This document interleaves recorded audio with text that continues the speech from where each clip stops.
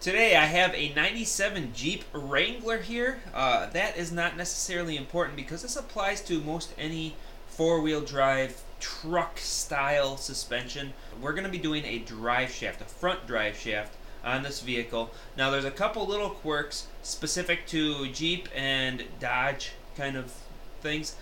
Specifically why the drive shaft needs to be replaced in this particular vehicle, and it has to do with a coupler design that Chrysler used.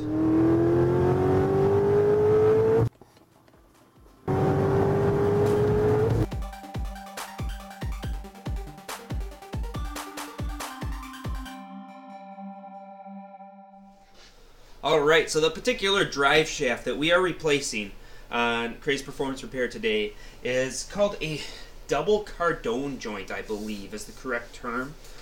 Now, it's got a really unique joint to it. So here's the entire drive shaft, and you can see it's like a normal U-joint on this end, and then on this end you got this goofy frickin' thing, and these things are actually very prone to failing. It'll create a weird shimmy or shake to the vehicle, and where it fails, see if I can get a good view of it. Well, here, check this out. So see how when I move this block, this joint will actually move with it? So what we have is there's a little ball socket inside of here. So you can see that little joint inside of there where there's a little bit of grease sticking out. If we look on this side here, you can see some of the grease oozing out of the side of it. And that little ball socket inside of here is the part that's prone to failing. And so we're going to go ahead and pull the old one out and show you what we're up against when it comes to what goes wrong with these things. This particular vehicle has a very small lift kit. It's probably 2.5 inches or so. And lift kits on vehicles with that style of suspension, especially a really short wheelbase like this Jeep Wrangler here, it will actually make those joints fail more frequently. And the reason being is because they're flexing more. So U-joints, I forget the number, it's 13 or 7 or I don't remember, but they only have a very short degree of capability of flexing or working properly before they start to bind a little bit. Now, it's normal for them to bind, and they're designed to take the load of a little bit of bind, but the more bind you give them, the shorter their lifespan is. And that's why they usually fail, is situations where they have lift kits like this, but without changing the suspension geometry. Now you can see we're at the front axle right now. Here's the tie rod end. This is a U-joint as well. Now, this U-joint right here is extremely high failure rate. And the reason being is, again, because of the angle at which things turn. So every time you turn the wheel, say in a parking lot or anywhere where you're turning a little bit tighter radius, when you turn this thing, you know, it changes the angle at which that joint is sitting. And as this is rotating, going around the parking lot, this thing will bind, which again is normal to a certain extent, but the more aggressive it is, the faster it'll wear out. And that's why these things have such a high failure rate, and why newer cars, newer trucks, things like that, they use what's called a CV joint, which has several different balls and sockets that all slide and move within each other, and it has a lot more degree of range before any kind of binding happens, and they work a hell of a lot better. So this U-joint design is great for minimal angle movements because it's very strong, but it's pretty poor for something like a steering area where you have a lot of degree of movement. Now, you can see where the joints are located for the ball joint, and that's the part that swivels, and it's very important where they locate that on the vehicle because they can actually get just a little bit more degree of turn before bind on these joints because of the way that it's all lined up. Alright, so we're underneath the vehicle now, obviously, and you can see here is the drive shaft that we're going to be replacing. This is the front drive shaft. Now, Jeep was pretty creative in the respect of how they laid things out. They tried to get a little more length out of the front drive shaft on these, so the rear is pretty heavy to bind, but that double joint is supposed to allow more flexibility, and that's why they put it there. I don't know.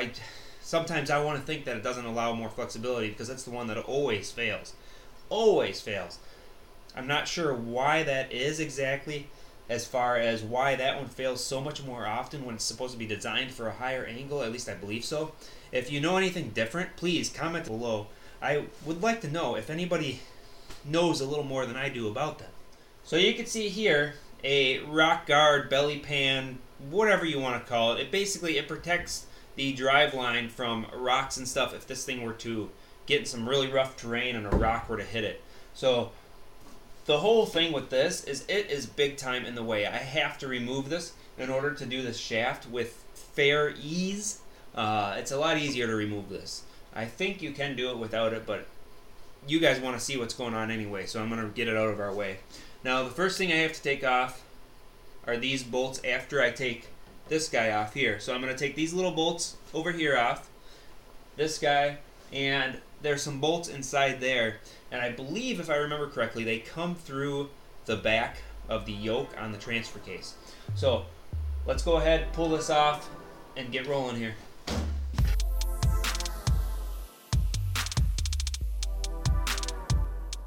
Okay, so this plate here, it also supports the transfer case transmission area. There's some bolts underneath or above these holes that I have to remove, but I can't remove just this plate because everything will drop down. It won't be good. I wanted to also note this here. You can see the angle that this is at. That is quite the aggressive angle. Now the suspension is fully relieved right now, and that is why. But a lot of times with vehicles that have lift kits, it's good to tip the pinion a little bit to make up for that so you don't have quite as much of an angle. Also, this thing a lot of times gets dropped down by gapping the bolts that hold this whole unit up. They bring it down a little bit by putting washers in there or some kind of spacer, and that helps the lift kit be able to not bind so badly. So what I need to do now is get this thing supported. So since I'm doing the front drive shaft, I'm going to go to this rear yoke here.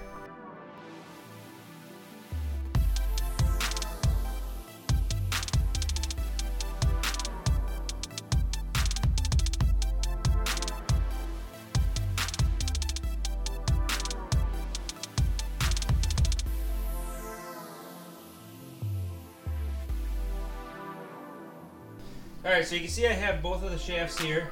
And the reason I lay them side by side is not just for you guys, but I do it for myself so that I can compare the length of it. I want to make sure that it looks like it's correct. Now, this one is shorter collapsed than this one is, which makes me wonder a little bit. I'm not going to lie, it's kind of disturbing to see that. I guess what I'll do here is I'll go ahead and throw these up here. Now, there's a few differences here. Okay, so you can see the length here is a little bit different. So this one is definitely a little longer. So I'm going to have to look at that when I get it in there. Make sure that it's not too long. That's a little concerning because if you get one that's too long, what'll happen as soon as the suspension goes up, it'll bind really badly and it'll push the differential assembly forward, stress the bushings, it'll just destroy everything. So you definitely do not want that. Now I showed you this joint earlier on the new one. Here is the one on this one here. And this guy had very little shaking, barely noticeable, but he did have a squeak that was happening. I don't know if you guys can hear that. Hear that little chirping? So as this thing was turning, it's doing this, and it was chirping.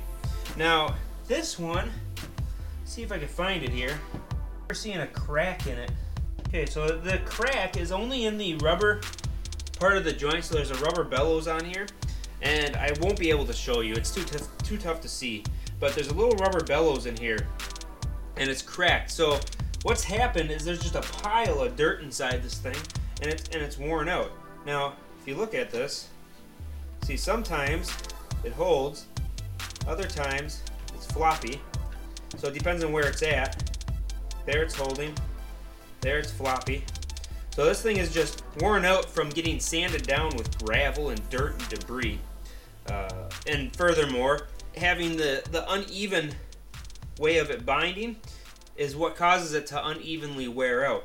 So what happens is it's a little bit loose in its normal resting state. I mean, it's got some pressure, of course, but when you bend this thing and then you try turning it bent, it'll push more pressure on that ball. So a little grain of sand will work its way into the loose section, and then as soon as it goes to twist and starts to bind in the certain position that it binds, it'll take that grain of sand and just grind it into a powder right there. It'll beat up the metal, grind the sand down into a powder, and then slowly deteriorate and ruin this joint. You notice one more thing. See the size of this? This is a lot smaller than this one, which is also an interesting thing to notice.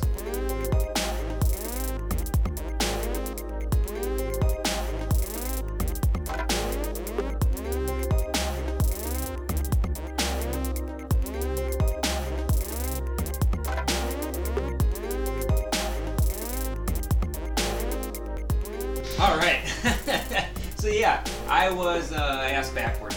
So this drive shaft here, it's not too short or too long. I was thinking totally backwards here. So these control arms, you can see they're at an angle like that. That's gonna pull the axle backwards, and in fact, it's gonna make it look too short. Now, if it were to be lifted anymore without adjusting the way everything lines up, then it would be too short. In fact, even if you drop this down, that would probably make it even worse because it would bring everything closer together. So this guy is pretty much stuck at the lift that he has unless he does some weird custom something or other. I'm not sure how that would have to work. But regardless, the suspension, as soon as this goes up, the arm here is going to push the differential and axle assembly all forward. So it's going to stretch this outward. And in fact, when it goes up and beyond collapse, even though the control arm is going up and it's going to be pulling the axle or the assembly back, at that point this shaft is going to be straight with the way the transfer case is going, so it's still going to have more than enough room to collapse the suspension.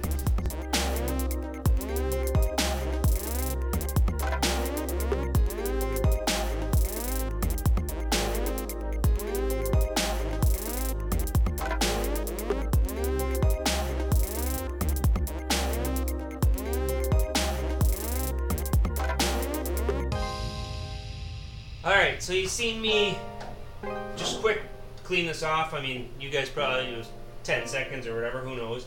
But for me, it took a little bit. Now, I just used a piece of wood here to scrape it, so I didn't scratch the paint too bad. I started with this, and then I realized that's going to take forever because I was trying to be gentle when I was doing it. So I didn't scratch it, and then I saw this, I'm like, you know what? Piece of wood. So if you have a Jeep or any vehicle, really, that has a belly pan that can collect stuff like this one does, definitely you want to clean that out.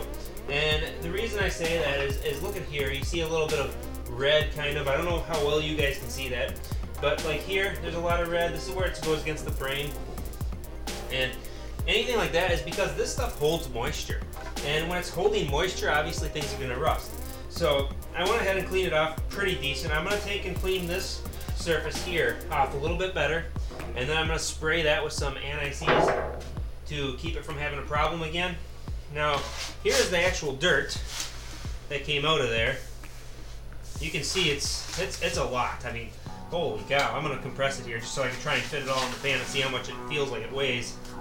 Alright. Wow. That is probably almost 10 pounds, maybe 7 or 8 pounds worth of dirt.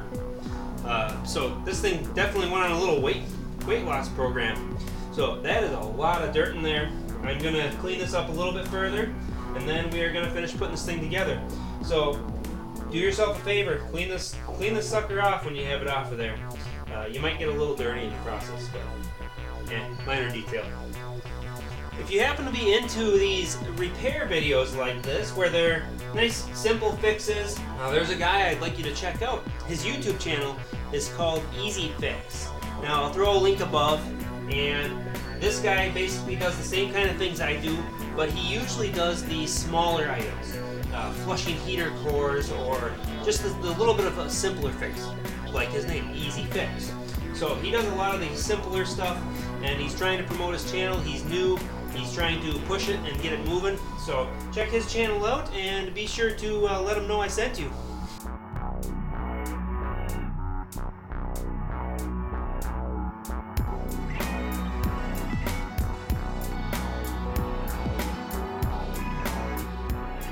that brings us to the end of this video. If you liked what you've seen, be sure to hit the like button. Check out my channel, see if you want to subscribe. There's plenty of this content on there. There's also some interesting content related to performance vehicles that's kind of fun to watch. So check it out. I will throw another link, either one of these corners here, on this vehicle again as soon as the video is up. There is going to be a exhaust manifold replacement on this Jeep because it is leaking. So, like, share, subscribe, and I hope to see you on another video. Thanks for watching.